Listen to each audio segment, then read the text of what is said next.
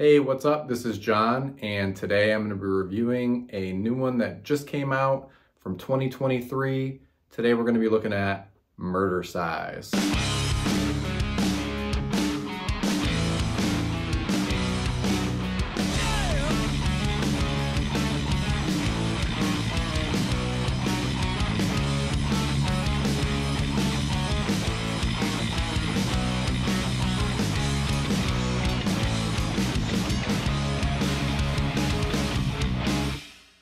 Murdercise is an independent horror comedy written and directed by Angelica Alba and Paul Ragsdale, who have their own little production company called A&P Productions, and this is the latest feature coming from them. This movie's got a very low budget, which it absolutely makes the best use of. For not working with a ton of money and having minimal locations, I think it does a really great job of keeping us entertained. It's got tons of candy-colored sets, lighting, and costumes. It's starring a group of beautiful and hilarious young women, and of course, it's got some fun and gory kills. The story of Murdercise follows the production of a cheap and sleazy workout video starring a group of ladies dressed in skimpy neon outfits. We quickly follow Phoebe, an all-American girl who's not exactly down with the level of sleaze that's going into the making of this video, even though it doesn't seem to bother any of the other ladies in the production. At a certain point early on, Phoebe gets put temporarily in charge of the set and kind of wrangling everybody and keeping order. And it's at this point that her arc of ambition and empowerment kind of starts, where she's suddenly determined that she wants to be the cover girl of this production. And of course, you got to have murder in your Murdercise.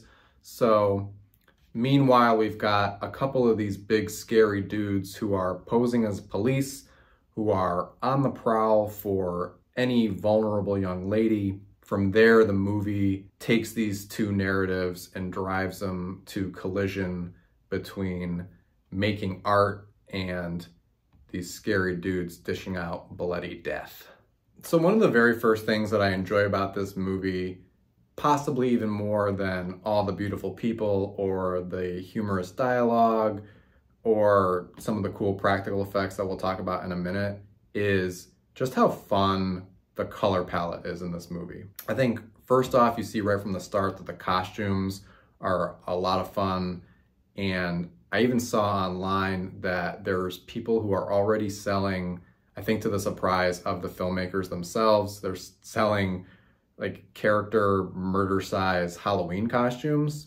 And it makes sense because they're pretty iconic looking and they definitely catch your eye first thing. There's also a scene in an apartment early on in the film where everything in there is candy colored and the whole thing is lit with blue gels, and it just looks really awesome. And even in other scenes where there's not necessarily a lot of color around, they'll do things like utilizing a lens flare that makes for a really rainbowy pattern on screen. So the whole like color explosion is kind of constantly happening in the movie, and I find that really pleasing to look at. Next up, of course, you've got all the beautiful people in this movie. Everybody in this movie is absolutely gorgeous, and they're all pretty damn funny too.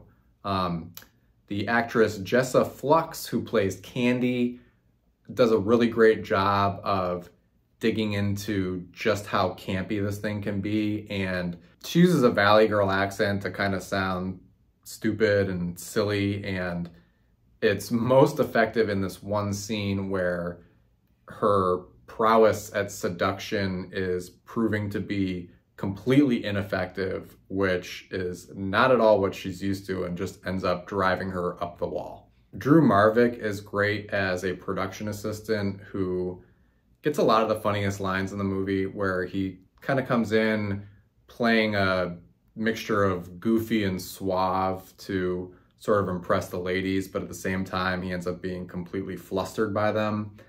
And there's also some scenes when he's dealing with the dudes on set where he does a good balance of being a little bit bossy mixed with a little, yeah, whatever, and playing it cool that ends up being pretty charming.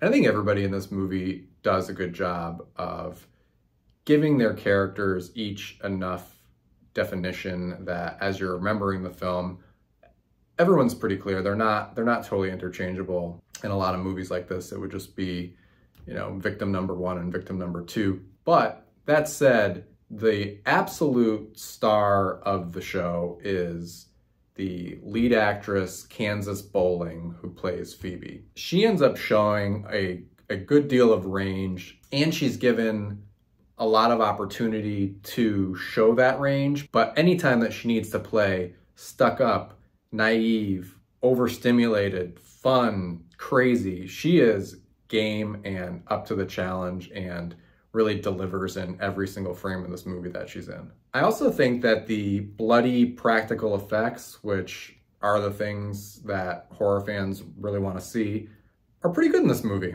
I think earlier on they're a little bit smaller and one or two of them are a little silly, or maybe actually even they're all silly, but they really save the goods for one that comes at the finale of the movie. And it's in a moment where the makeup and the editing and the lighting and the sound and the music, like everything comes together for this one super memorable effect that might be the most memorable visual in the entire movie. And we'll see, remembering this down the road, if we're like, oh yeah, that's the one where this such and such crazy thing happened. But it looks amazing, and it's definitely one of those moments in the film where you just kind of say, that is money well spent.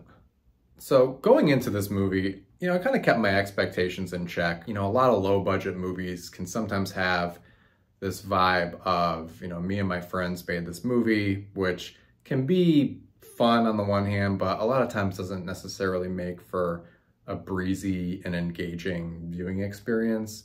I will say that is not the case here. So I was completely engaged in this movie from start to finish. I think a lot of that has to do with the fact that they've really got the script beats down, and they know how long to make each scene, and they're really good at knowing, incrementally in a movie like this, how and when to deliver the exploitation goods, whether that is showing a little skin, having a little bit of murder, throwing in some conflict, keeping things colorful. It really just keeps entertaining you throughout. I also think that on lower budget productions, sometimes technical issues can plague them. I thought that the sound was mixed really nicely. I ended up watching this on headphones, so pretty much got that full experience. I thought the music was mixed in nicely. I thought the levels all hit right. I didn't notice any problems with it, which I would say is the thumbs up for doing a good job there. I also thought that all the music used in the movie fit really well. There's some great synthesizer-y tracks that are in the intro of the movie and around the workout parts of the film. And there's also a couple of really rockin' tracks from the band Total Wolf that are written exclusively for the movie, including its very own Murdercise theme song, which I picked up a copy of on iTunes and I think is totally awesome. All in all, it seems like Angie and Paul and the whole cast and crew of this thing are just on their way to bigger and bigger things every time they come out, which is really exciting. I wouldn't be surprised if not too far down the road, somebody throws the big bucks at one of their next projects, and I think that their self-proclaimed ability to stretch a dollar would be really exciting to see given a slightly bigger budget. I'm really excited to see what's next. I would totally suggest giving Murdercise a rent, which you can do for $3 on newvillagevideo.com. I will leave a link to that below.